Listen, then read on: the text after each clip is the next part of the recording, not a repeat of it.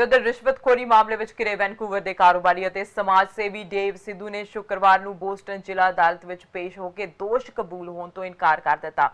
ਇੱਕ media report ਦੇ ਮੁਤਾਬਕ ਡੇਵ ਸਿੱਧੂ ਨੂੰ ਹੁਣ 15 ਲੱਖ ਡਾਲਰ ਦੇ ਮੁਚਕਲੇ ਤੇ ਰਿਹਾ ਕਰ ਦਿੱਤਾ ਗਿਆ। ਵੈਨਕੂਵਰ ਵਾਪਸ ਜਾਣ ਦੀ ਇਜਾਜ਼ਤ ਵੀ ਦੇ ਦਿੱਤੀ ਗਈ ਹੈ, ਪਰ ਡੇਵ ਸਿੱਧੂ ਨੂੰ ਅਮਰੀਕਾ ਜਾਂ ਕੈਨੇਡਾ ਤੋਂ ਬਾਹਰ ਜਾਣ ਦੀ ਇਜਾਜ਼ਤ ਨਹੀਂ ਦਿੱਤੀ ਗਈ ਹੈ।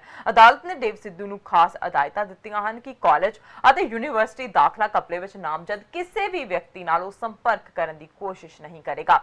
ਡੇਵਿਡ ਸਿੱਧੂ ਦੀ ਅਗਲੀ ਪੇਸ਼ੀ 18 ਅਪ੍ਰੈਲ ਨੂੰ ਤੈਅ ਕੀਤੀ ਗਈ ਹੈ, ਪਰ ਉਹ ਹਾਜ਼ਰ ਹੋਣ ਦੇ ਲਈ ਪਾਬੰਦ ਨਹੀਂ ਹੋਵੇਗਾ। ਡੇਵ ਸਿੱਧੂ ਆਪਣੀ ਲੀਗਲ ਟੀਮ ਨਾਲ ਅਮਰੀਕਾ ਦੇ ਅਦਾਲਤ ਵਿੱਚ ਪੁੱਜੇ ਸਨ ਅਤੇ ਮੀਡੀਆ ਨਾਲ ਸੰਖੇਪ ਗੱਲਬਾਤ ਦੌਰਾਨ ਸਿਰਫ ਇੰਨਾ ਕਿਹਾ ਕਿ ਦੋਸ਼ਾਂ ਨੂੰ ਅਦਾਲਤ ਵਿੱਚ ਬੇਬੁਨਿਆਦ ਸਾਬਤ ਕਰ ਦਿੱਤਾ ਜਾਵੇਗਾ।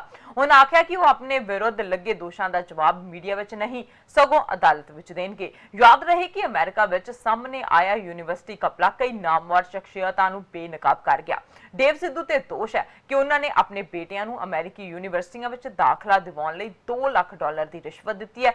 ਘਪਲੇ ਦੇ ਮੁਲਾਜ਼ਮਾਂ ਵਿੱਚ ਫਿਲਮੀ ਹਸਤੀਆਂ ਤੋਂ ਇਲਾਵਾ ਵੱਡੀਆਂ ਕੰਪਨੀਆਂ ਦੇ CEO, ਫਾਈਨੈਂਸਰ, ਸ਼ਰਾਬ ਨਿਰਮਾਤਾ ਤੇ ਫੈਸ਼ਨ ਡਿਜ਼ਾਈਨਰ ਸ਼ਾਮਿਲ ਹਨ। ਇਹਨਾਂ ਤੇ ਦੋਸ਼ ਹੈ ਕਿ ਰਿਸ਼ਵਤਖੋਰੀ ਜਾਂ ਨਕਲ ਰਾਹੀਂ ਆਪਣੇ ਬੱਚਿਆਂ ਨੂੰ ਯੇਲ, ਸਟੈਨਫੋਰਡ, ਜਾਰਜਟਾਊਨ ਅਤੇ ਸਦਰਨ ਕੈਲੀਫੋਰਨੀਆ ਵਰਗੀਆਂ ਵੱਕਾਰੀ ਯੂਨੀਵਰਸਿਟੀਆਂ ਵਿੱਚ ਦਾਖਲਾ ਦਿਵਾਇਆ। ਅਦਾਲਤੀ ਦਸਤਾਵੇਜ਼ਾਂ ਦੇ ਮੁਤਾਬਕ ਕੈਨੇਡਾ ਦੇ ਪ੍ਰਸਿੱਧ ਕਾਰੋਬਾਰੀ ਅਤੇ ਸਮਾਜ ਸੇਵੀ ਡੇਵਿਡ ਸਿੱਧੂ ਨੇ ਦਸੰਬਰ 2011 ਵਿੱਚ ਵੈਨਕੂਵਰ ਵਿਖੇ ਆਪਣੇ ਬੇਟੇ ਦਾ ਐਂਟਰੈਂਸ ਟੈਸਟ ਕਰਾਉਣ ਦੇ ਲਈ ਇੱਕ ਲੇਖਕ ਦੀਆਂ ਸੇਵਾਵਾਂ ਲਈਆਂ ਸਨ। ਇਸ ਤੋਂ ਇਲਾਵਾ 2012 ਵਿੱਚ ਆਪਣੇ ਵੱਡੇ ਬੇਟੇ ਦੀ ਹਾਈ ਸਕੂਲ ਗ੍ਰੈਜੂਏਸ਼ਨ ਪ੍ਰੀਖਿਆ ਵੀ ਕਿਸੇ ਹੋਰ ਤੋਂ ਲਿਖਵਾਈ ਸੀ।